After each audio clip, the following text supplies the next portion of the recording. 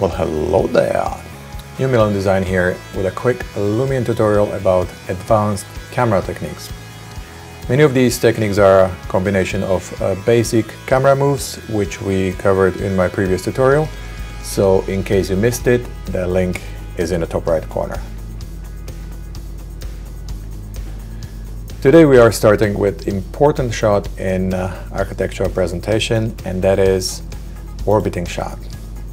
In this type of shot, we are orbiting our camera around a chosen pivoting point in our scene. And with this kind of technique, you can show a large portion of your model in one shot. Let's quickly have a look how to set up a camera for these kind of shots.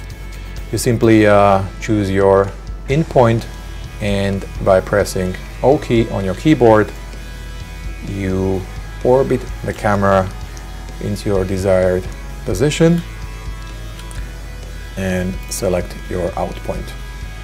Choose the clip duration and confirm.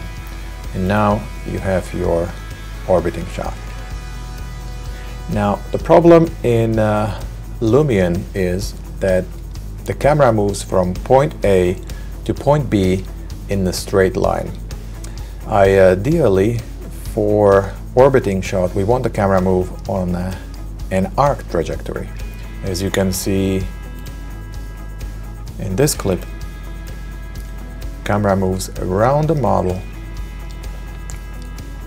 on more or less arc trajectory. So let's have a look how to set it up. You can use the same in and out point as in the previous clip.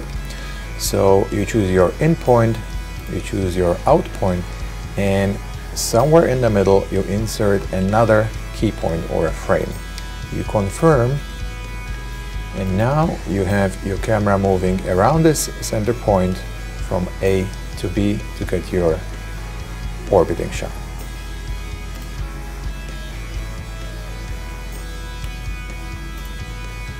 And now the shot you've all been waiting for, a dolly zoom or vertigo shot.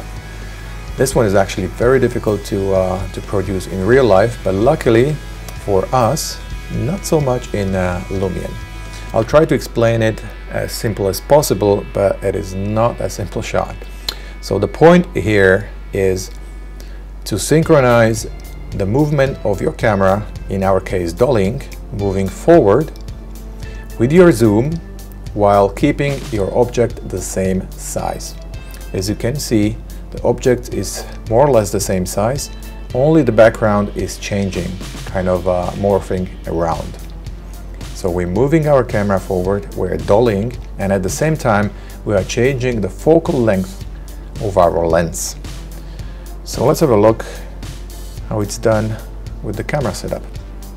Now we start with our wide angle shot. As you can see, I have 17 millimeters on my lens, and simply by pressing back arrow on my keyboard, I'm going to move away from the model. Now make sure you don't press anything else, because if you go sideways or up and down, it will change the perspective and it will not have the desired effect.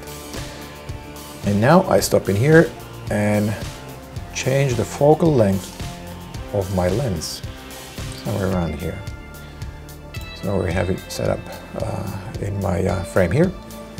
Now the point is, I'm using this line of the roof in here on the model as a reference, the distance from the end of the frame, and needs to be the same, approximately the same, as you can see.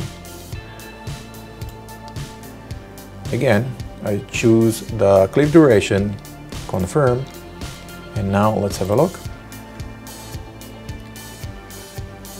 It's working perfectly. As you can see, the distance is not moving, which means I adjusted the size of the building correctly, and only the background is kind of changing or morphing. Also is the building, obviously, because the angle is changing as well. So there you have it. There is your dolly zoom or vertigo shot.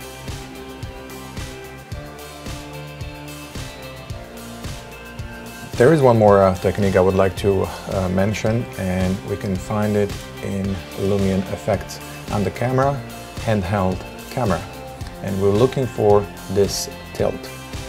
Now, this is not the traditional vertical tilt I was talking about in my basic camera moves tutorial. This one is a horizontal tilt, and as you can see, you can keyframe it. That means you can change the position within your clip. So in the hands of a skilled editor, you can achieve really nice artistic results. So there you have it, guys. That's all for today's tutorial. Thanks for watching. Stay well and stay creative.